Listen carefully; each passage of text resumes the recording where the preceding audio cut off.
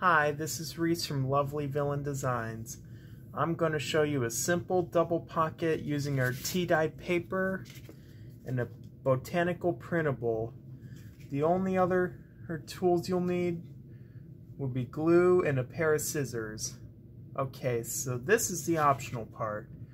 First, take the paper that will be your bottom pocket and use a scissors to cut a half circle along the edge.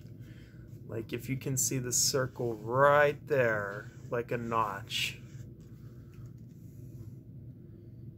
You can also use a circle punch for this, but ours was misbehaving, so we chose to cut instead of using the hole punch since it decided to misbehave.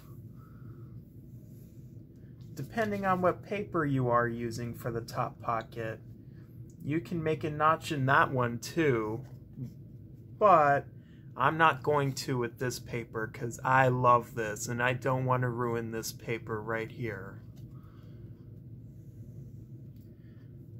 Next, open your journal and find the page where you want to put the pockets. Like, I'm going to put them right over about here. Also, when you're gluing a flat pocket like this, you will want to put your glue close to the edge and only run a thin bead of glue. This is so you don't close up too much of your pockets.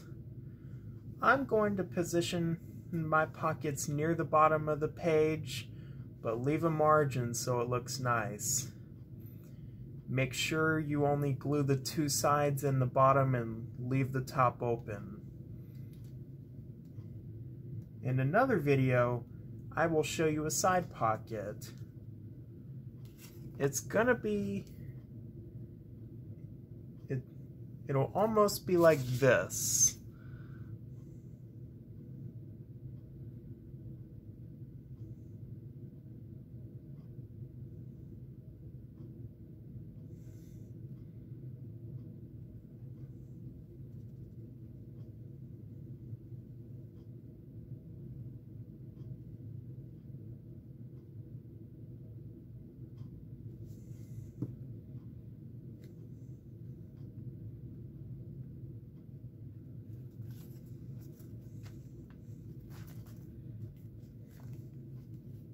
Yeah, like right there.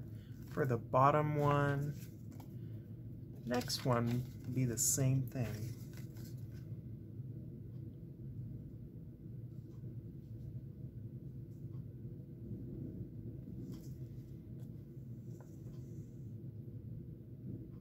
Yeah, this will be the top pocket right there where I'm gluing.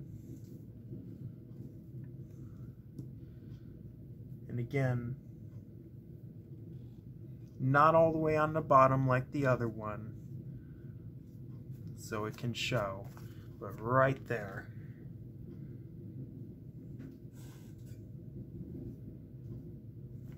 Yep, it can almost be like this when I want to show you another video, but we can leave a side open when we do that. There it is. A simple double pocket for your junk journal. If you have any questions, please message us, and thank you very much from Lovely Villain Designs. Bye!